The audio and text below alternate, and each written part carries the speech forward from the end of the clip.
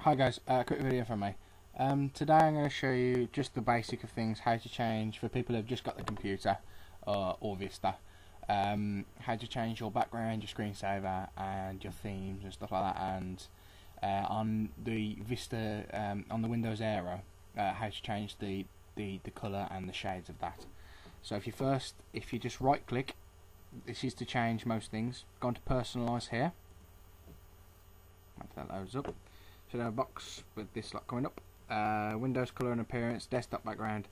Right, at the moment I'm going to show you how to change your desktop background. All you do is easily click on there. I've got some loaded up already, so just forget about them for a sec. It should be normally on sample pictures, which will show you all the ones that Vista has already got on the system for sample. But if you've got pictures that you've saved off the internet, all you do is you right click on them, save the file onto your hard drive, and then all you do is, if you're fine where they are, say you go on to I don't know, you can browse is easier. If you go on to say more pictures, and you've got all your picture folders there if you've got the folders. If not, you just click on what you want, and you go on to say, look at other backgrounds. You look at all of these ones. I'll go back one because I may not want one of them ones. Space wallpapers, that's what I like looking at.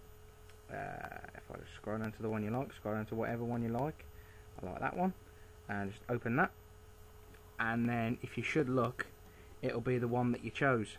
Now that's quite an easy way of doing it, and all you do then is you make sure that it's make sure that when you're looking for them, you get you look on Google, you go onto images and you look for large images. Any of the smaller ones will look pixelated and they won't fit the screen properly, so make sure you've got fit to screen. And then you just click OK, and that should be fine. Now I'm going to tell you how to set up a screensaver. If you just click on the screensaver below the desktop background,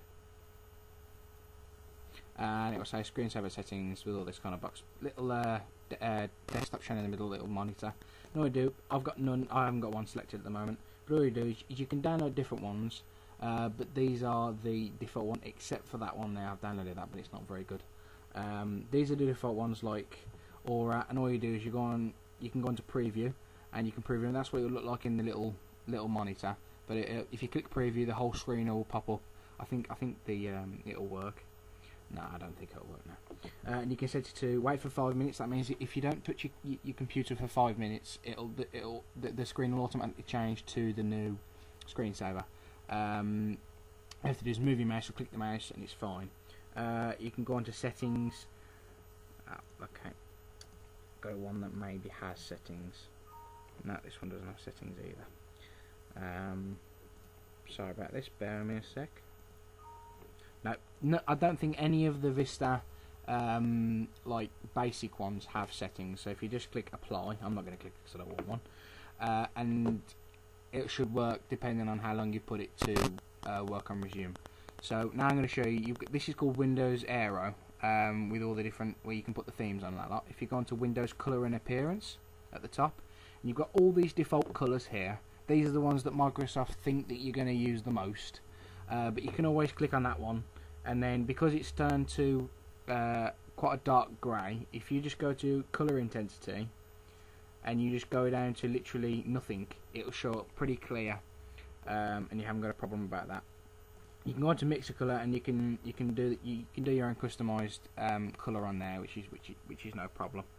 If I go back once, that's how to do that, and then all you do is you click OK here, and you can do it to any one of these. So if I just click cancel, and you'll go back to the one I wanted. Now I'm going to show you how to change the theme.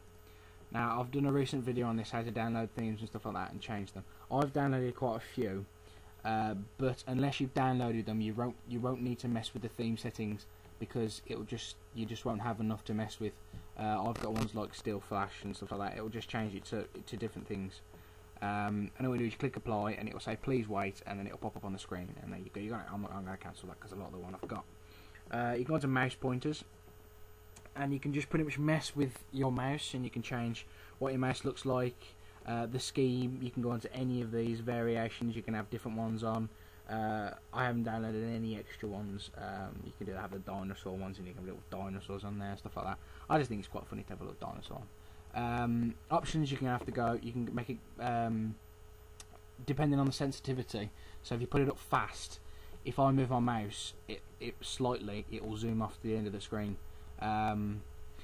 So that's what you need. That you need to keep it roughly in the middle, otherwise you'll end up just going around the screen. You won't be able to get what you want. Enhanced pointer precision. It means if you've got something to click on that maybe is very, very small, and your pointer hasn't got that on, then maybe you might not hit it sometimes. So make sure that's checked. I've never really bothered with that. You can have a trail, but it looks kind of cheap and tatty, so I don't really normally choose that. All it means is when you move your mouse around on the map, you'll get like a trail of say 5 to 10 of the mouses following it, which is pretty much what a trail is. You can hide the pointer while typing, so while you're typing on the internet or any of the word products or anything like that, it'll make the cursor go away, the pointer go away. Sorry. Show location of the pointer control key. So say if you've lost you've lost your mouse and you don't know where it is, if you click that, and all you have to do is hit Control, as it says there, Control, and all it'll do is a little yellow or I think it's yellow or red bubble comes from your mouse wherever your mouse is on the map, wherever you're on the desktop, and it will show you exactly where it is. Wheel hardware. You don't really need to mess with any of this stuff. Next, I'm going to show you display settings. Now, depending on your graphics card, this is on my laptop, so I've only got a Go 7400 GeForce Nvidia, so it's not the greatest of best things. I normally keep mine at the highest resolution, which is what the laptop is based on. If you change the resolution, it means that your computer will run a lot faster because you're not using up so many pixels on the screen. But things like desktop icons become pixelated, which isn't so good. I wouldn't really recommend messing with this if you're just a first time or just a basic user. Only advanced users really mess with them, because if you change something and it doesn't allow you to see something on the screen and you can't change it back, you're in a bit of trouble. So if you're going to do this, make sure you know what you're going to do and make sure you know what you're doing. That's pretty much it from the personalised and from the customised side of things. So this is just for as I say, basic users. It's a bit offensive. I'd say beginner users that maybe aren't so familiar with Windows. Maybe you've come from Mac or Linux or anything like that, or any of the other operating systems to Windows. So this is the quick video tutorial to show you how to do the basics, how to personalise your desktop so that it looks a lot better to you.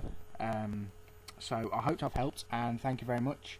Please subscribe. Any comments will be gladly read and replied to. Thank you very much.